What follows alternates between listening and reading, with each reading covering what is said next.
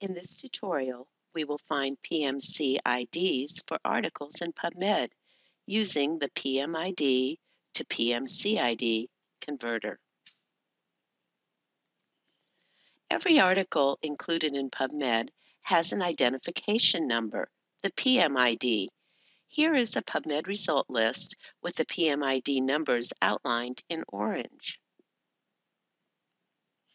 The PMID PMCID converter is a tool developed by NCBI to allow you to translate one or more PMIDs to PMCIDs to show that the articles have been deposited into PubMed Central in compliance with the NIH Public Access Policy. Let's see how it works. Going to the internet, I'm simply going to search for PMID converter in Google or my favorite search engine. Click on it to open it up. You'll see the page is fairly self-explanatory. You can either go from PMID to PMCID or from PMCID to PMID. I'm going to paste a short list of PMIDs into the converter. You can either put one PMID on each row or separate them by commas and click on Convert. Here is my result set. For two of the PMIDs that I looked for, I found PMCIDs. One of these went through the process that also a temporary number was assigned. For this third PMID, a temporary number was assigned, but the PMCID has not yet been assigned. The asterisk tells us that the corresponding author has to go back to the system and make some approvals to get that final PMCID.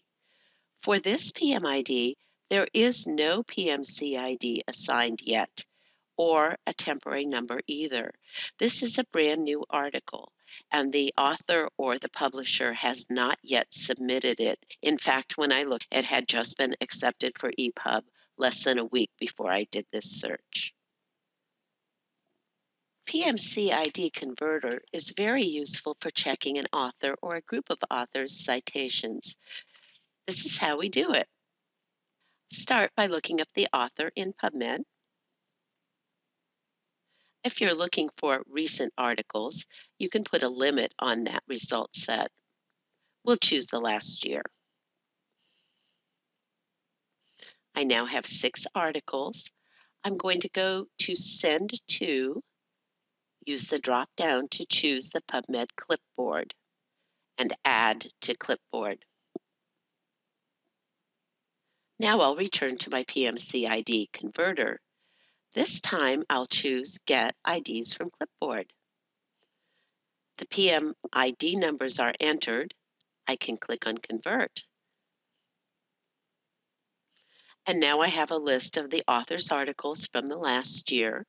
I can see that 5 of the 6 have PMCID numbers, so all I'll need to do is go back to check on this article. For this author, this is a new article, a recent EPUB from a journal who submits for the author. So she has time to wait a bit unless she has a report due, in which case she could contact her publisher.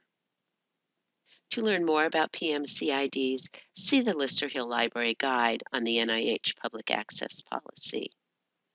And be sure to contact Lister Hill librarians if you need help with this or anything else.